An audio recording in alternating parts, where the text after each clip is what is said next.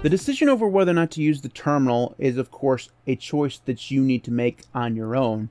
But I've talked many times over the course of the last 3 years over the merits of actually learning how to use the terminal. Even if you're just going to learn the basics, I've always said it's better to learn a few things on the terminal than to learn nothing at all, because eventually on Linux you're going to come across something that you have to do in the terminal, or that it's at least easier to do in the terminal, and knowing just a little bit can get you a long way. One of the questions that I get most often when people talk about the terminal is, how do I learn? Where are the best resources for me to learn from? What are those resources? How do I find them? What's the best way of learning something when it comes to the terminal? All these questions, right? Mostly centering around the fact that when it comes to anything on Linux, there's multiple ways of doing something. And when that's true, and it's almost always true on the Linux side of things, everyone who writes a tutorial on this kind of stuff does it in a slightly different way. So you can get on Google and search, how do I do, whatever, and you're going to find 6 different ways of doing it. What do you consider the best way, right? It's really hard for a new user, or even someone who's just never used the terminal before but's used Linux for a long time. It's hard for anyone to kind of decipher what's the best way of doing things. What's the best source of material for me to learn from? Well, there is actually a thing that you should use, or a group of things that you should use to get that information, and those are man pages. Now, man pages have been around for a very, very long time, and I forget constantly that they exist. It's a stupid thing to forget about because, like I said, they've been around for a long time, and they're essential when it comes to learning anything in the terminal. But I forget about them a lot because I don't use them as often as I should. So that's a personal failing on my part, and I would suggest that you don't make the same mistake, because man pages are awesome. They're amazing. I'm going to show you today the amount of information you can get when it comes to man pages. Now, before I jump in and show you what a man page is, how you navigate them, and all this stuff, I do want to say that man pages, just like documentation everywhere, varies in quality. So you're going to find some programs / commands on the terminal that have man pages that are really, really good. A good example of this is Vim. Vim's man pages are really, really good. Same with Bash. The Bash man pages, fantastic. Then you're going to find some applications / commands on the terminal that have man pages that are awful, that are really bad. Maybe they're 5 or 6 lines, or maybe it's a really simple command, but it has, 50,000 words. You'll find both situations, well, a lot of situations like that when it comes to man pages, simply because the man pages are written by the developers, and the amount of effort they put into them is going to vary. Some developers consider it a very essential part of their program to provide you documentation inside of the man page. Some developers don't want to do a man page at all, so they just do a simple one and put all their documentation everywhere, or elsewhere, I should say. And some developers put all of their documentation inside of man pages and then don't put it anywhere else. I'm looking at you, BSPWM. Anyway, so the quality of man pages will vary, and you'll find yourself disappointed sometimes and very mightily impressed sometimes. It's really kind of luck of the draw. Unfortunately, there's no consistency across developers. It's just the way it kind of is. So let's go ahead and jump in, and I'll show you a few man pages and we'll talk about them. Okay, so the best place to view a man page is in the terminal. Now, it doesn't mean that that's the only place, of course. You can usually find man pages on the internet somewhere for whatever command or program you're looking for, if you prefer to look at the man page in a browser. But if you've installed the application, the man page is almost certainly have been included in the install somewhere on your system. And the best way to access that man page is with the man command. Now, you can find a man page for basically any program that you've installed or that is installed in your system. So, for example, man CD does exist. It's just these few lines. There's not anything more to the man for CD. All that stuff is here. Now, the reason why I know that this is all there is for the CD command is because I had this idea for a video.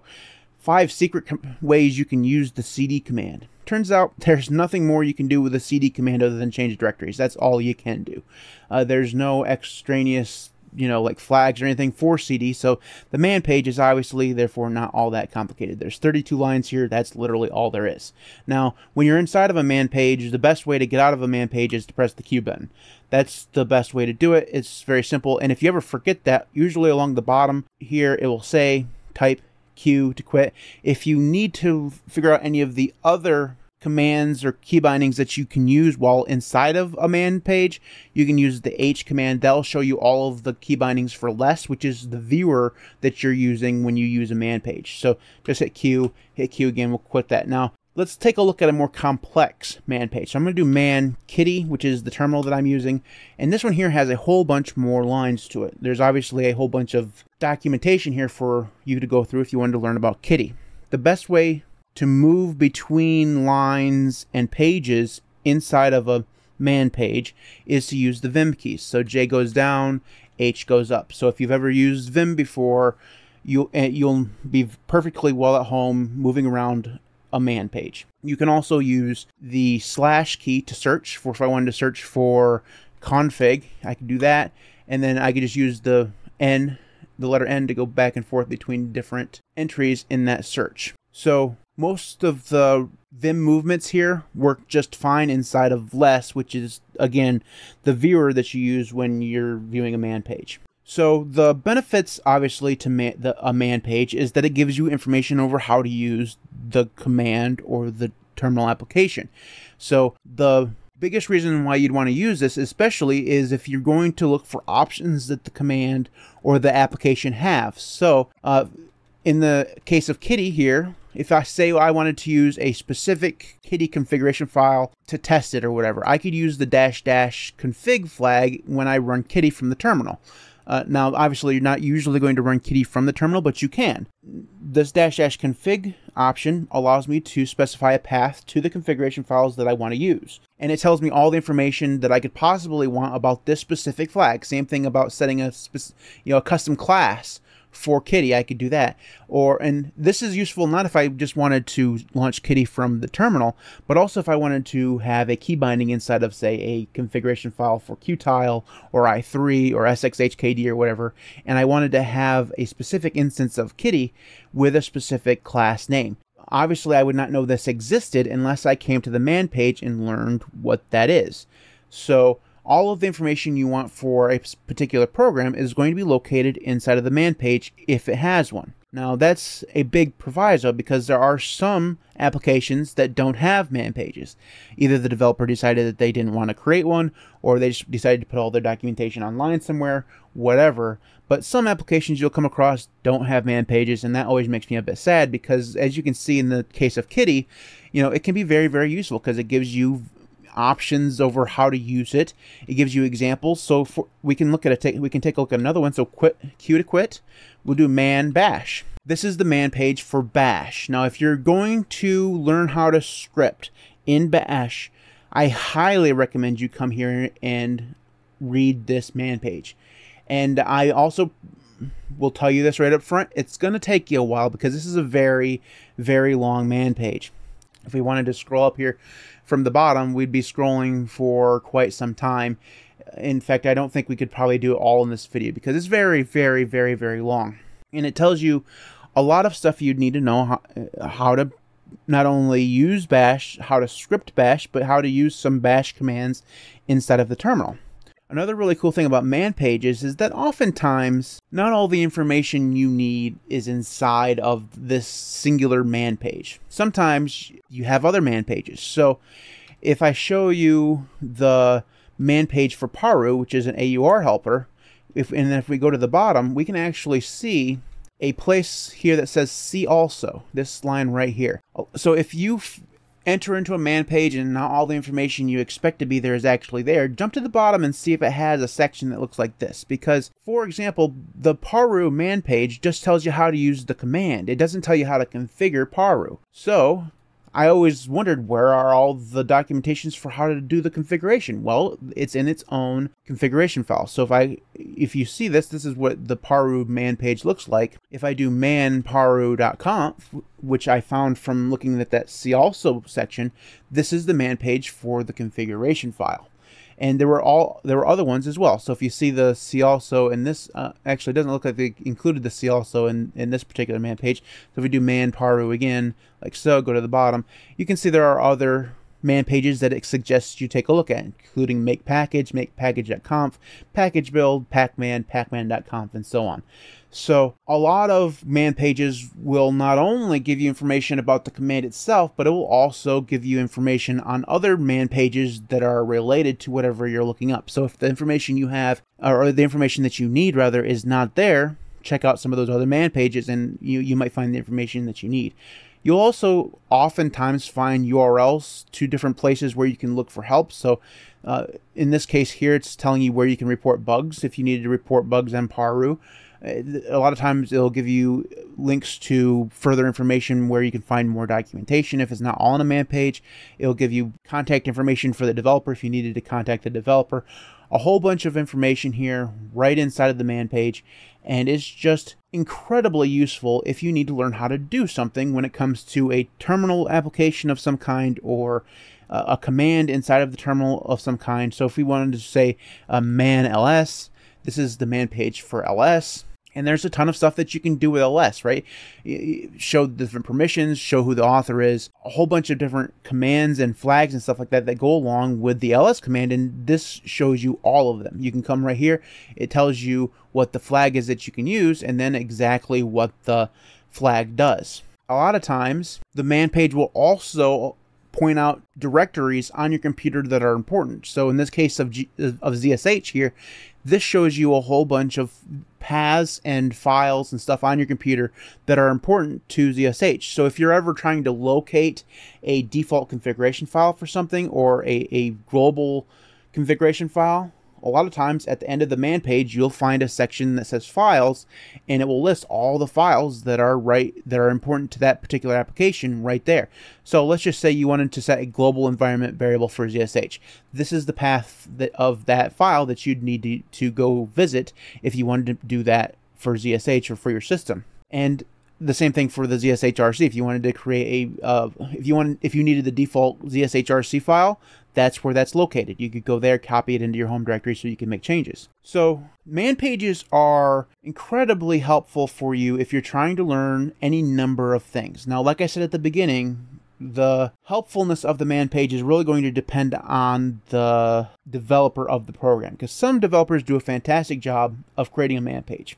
I've shown you several that are fantastic. Some developers don't have a very good man page at all, so your mileage really is going to vary. Even the man command itself has a man page, so if you were ever wanting to learn more about man, you could come to the man page for man and take a look, because there are other things that you could do with man in order to view the file. So you could change the way it's displayed and all this sorts of stuff, and I didn't even know this existed before just now. So surprisingly, there's a lot of stuff here when it comes to how you configure and can view man pages using the man command. So that's the general overview of man pages. Now, there are other tools like TLDR and stuff like that that do a different job when it comes to giving you documentation of commands in the terminal. Those tools do exist, and maybe I will make videos on those in the future. But I believe that the best place to find documentation for commands in the terminal or terminal-based applications is man pages. You go there, you find information, and it's just a very good resource. And I would say that man pages are actually essential resources for anyone who wants to learn anything in the terminal. You go to a man page, you get the documentation, it tells you precisely what the terminal application or command is capable of doing. And it's just something that, and usually it's written in such a way that you can understand it. Now, you will find man pages that are very technical in scope and prose. So, for example, the bash page that we looked at before, it's not going to make a lot of sense to you if you have no idea what you're doing. Unfortunately, it's written for people who are more technically minded and stuff like that. Now, it doesn't mean that there's nothing inside of that bash page that you'll understand, but you'll probably find yourself stuck in the mud the further you go in, because you're going to kind of be over your skis a bit. It's just going to be a little bit difficult if you're brand new to whatever it is you're searching for. And that's not just bash, but a whole bunch of other things, right? The more you get into a program, the more you're going to learn, but you're obviously going to find some things that you just fail to understand, because a lot of times, it just gets more complicated, right? And that's more true of man pages than you probably would expect, simply because they are written by developers, and a lot of time the developers don't do a very good job of considering that new users might view their man page. Most of them, I'd say, probably do a pretty good job, but you'll find some man pages that are just overly technical, and they make a lot of assumptions on prior knowledge, and that those man pages probably aren't as useful as they probably could be. I find that those are fairly rare, but that's also might be my perspective because I understand and have been inside of man pages many times before. So my prior experience is probably coloring my judgment over whether or not man pages are more for new users or not. So it's an issue. But as I said before, your mileage may vary on the quality of the man page and the technological advanced knowledge that you'll need in order to actually read the man page. Sometimes you'll find that you'll need more. Sometimes it's written for new users. It really does depend. I find that man pages are really, really useful for me, but I also, like I said before, forget that they're there quite often, despite the fact that I know about them, right? It's a weird thing. It's a resource that I understand is very useful, very valuable, but I also oftentimes use Google as a crutch. I think that that's my biggest issue when it comes to man pages, is that oftentimes for me it's just easier or more, it has become a habit, I should say, of instead of going to the man page, of just going to Google and searching for the thing that I need to find on Google, because it just, seems to be easier. Despite that being the case, I still say that man pages are better simply because usually they come straight from the developer's mouth. You know what I mean? All the stuff that the developer tells you can do with their program or command or whatever is right inside the man page, and that means that the information is not going to be biased by other users. Now, that doesn't mean that other users can't have good, perspective on a command or an application and to show you different ways of doing things. That's still a good thing to learn and to seek out, but the so-called official way of doing things is always good to learn too. So those are man pages. I highly recommend, if you are learning anything in the terminal, search out a man page, and you'll probably be happy that you did. So that's it for this video. If you have thoughts on man pages, you can leave those in the comment section below. You can follow me on Mastodon or Odyssey. Those links will be in the video description. You can support me on Patreon at patreon.com/thelinuxcast. Thanks to everybody who does support me on Patreon and YouTube. You guys are all absolutely amazing. Without you, the channels would not be anywhere near where it is right now. So thank you very much for your support. I truly do appreciate it. You guys are just, seriously, blows my mind that you guys continue to support me. Thank you so very much. Thanks everybody for watching. I'll see you next time.